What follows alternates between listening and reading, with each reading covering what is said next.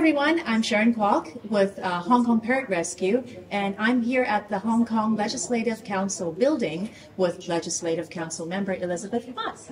Now, we've been working together on several issues such as banning the Hong Kong ivory trade and getting people to stop eating shark fin.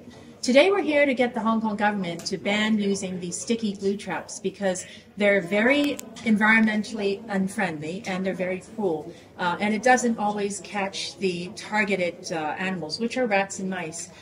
They're non-discriminate, they catch wild birds and other things that we don't intend to catch. And we could do things in a much better way. Many other places have already banned glue traps, so it's about time that we did the same. Yes, thank you, Sharon, for coming to Legco. We are here to urge the government to think about a better strategy and a better way to trap mouse and mice other than using this cruel method.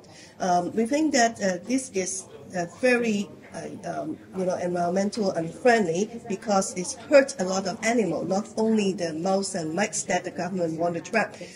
We know that Hong Kong has this mouse and mice problem, but we think that there's a lot of other way that is better for the government to use. And this is the way that is not sustainable. This is not good for animals, and this is also not good for the environment.